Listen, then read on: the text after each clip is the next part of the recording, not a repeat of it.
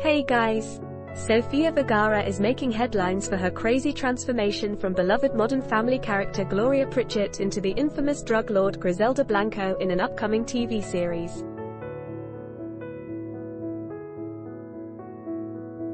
I mean, could these two women be any more different?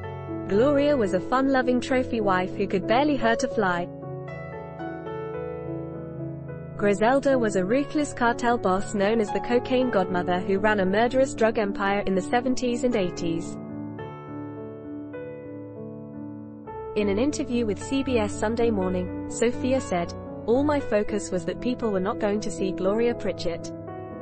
Well, Sofia, mission accomplished. You are totally unrecognizable as Blanco with that chilling stare and sinister accent. While fans worldwide know and love Vergara for her role as the lovable and hilarious Gloria, the actress is clearly ready to shock audiences by taking on this darker role. This will be a test of her versatility and range as a performer. Can she shed her glam persona and convincingly become the dangerous and terrifying Blanco? I have a feeling she will knock this out of the park.